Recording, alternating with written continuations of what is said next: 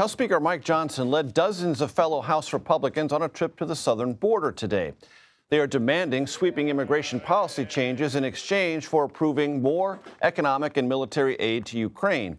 Senate negotiators here in Washington are working toward a bipartisan deal on that very issue. CBS News congressional correspondent Nikole Killion joins us now from Capitol Hill. Nikole, as best as you can, catch us up on where those Senate negotiations currently reside. Well, they are still meeting and talking. Actually, some of the Senate negotiators have been coming here to Capitol Hill after meeting virtually over the holiday recess. Of course, the Senate not officially back in session until next week, but Leader Chuck Schumer said today that they are making progress, but that this is hard. This is hard work. That is also something that we heard from one of the Democratic negotiators, Chris Murphy, earlier this week. But the leader did express optimism that they could try to find some type of bipartisan solution, although he did take aim at the speaker, who took a trip to the border earlier today. Take a listen. It's very nice that they have a trip to the border, but the only way to solve this is here, working in a bipartisan way with Senate Republicans, Senate Democrats, and House Democrats to get it done, period. And I hope the speaker will realize that if he wants to solve the problem on the border. So the leader appearing to take a bit of a dig there at Speaker Mike Johnson, who led that contingent of House Republicans down to Eagle Pass, Texas today, saying, look, the work needs to be done here. It's nice that you can take a trip, but ultimately the solution has to come from both chambers of Congress. And, he did make clear that particularly around this issue of H.R. 2, which Speaker Johnson emphasized during his trip today, that is a hardline immigration package that passed the House earlier last year, that Speaker Johnson and many House Republicans have been advocating for. Leader Schumer says, if Republicans continue to cling to that, then it's going to be very hard to strike a compromise. Nikole, it could be said that it was a photo op down at Eagle Pass, but also that set of pictures is part of a broader Republican effort on the House side, at least, to intensify the political pressure on the Biden administration to make some policy concessions. In that spirit, let's listen to the speaker at his trip to Eagle Pass, Texas today. It is an unmitigated disaster, a catastrophe.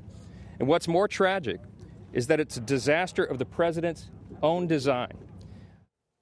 And Nikole, that speaks to something else that's percolating on Capitol Hill. The House wants to begin impeachment proceedings against the DHS Secretary Alejandro Mayorkas. True?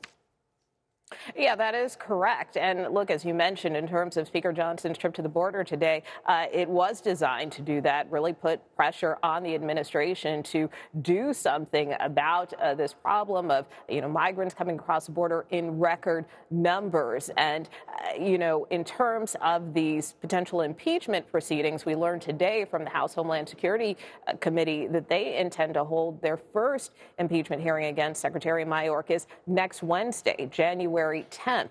And this comes after the committee has done a year-long investigation. In fact, Homeland Security Chairman Mark Green was also there in Eagle Pass and talked about how he believes Secretary Mayorkas has failed. And so this is about taking action to hold him accountable. But one must ask, because Secretary Mayorkas is also involved in some of these border negotiations, how is that going to work, particularly if these impeachment proceedings proceed? Can they really work out an agreement in good faith? And granted, those border talks are mostly happening on the Senate side, but it will need that buy-in from the House. So this is going to be a very tricky and interesting period going forward, both in the House and Senate.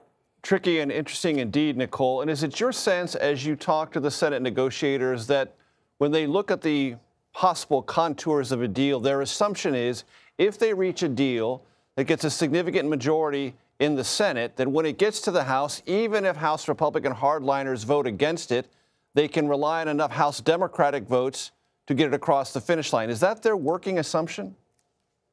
Well, that is certainly one assumption that's out there. But keep in mind, we have heard during some of these negotiations some concerns from progressives, particularly with respect to the White House's initial offer a couple of weeks back, where they were willing to do more in terms of issues of deportation and detention.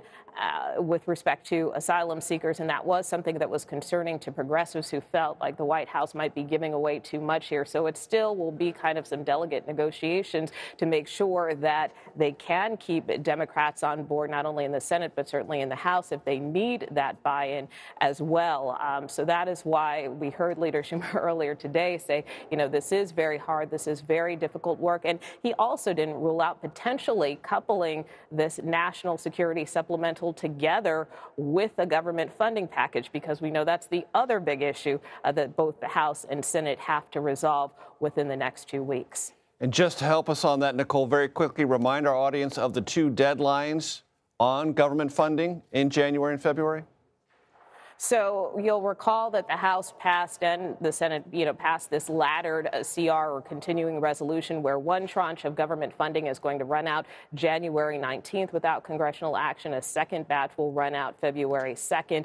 The hope in doing that was that they could get all 12 of their appropriations bills passed by those two deadlines. But that has been elusive as far as a deal, although Speaker Johnson did talk about that at the border today, saying that he has been working in good faith with both the White House and the Senate and is hopeful that they can reach some type of agreement. So that remains to be seen, although we also heard from some Republicans today who suggested that they're okay with the government potentially shutting down.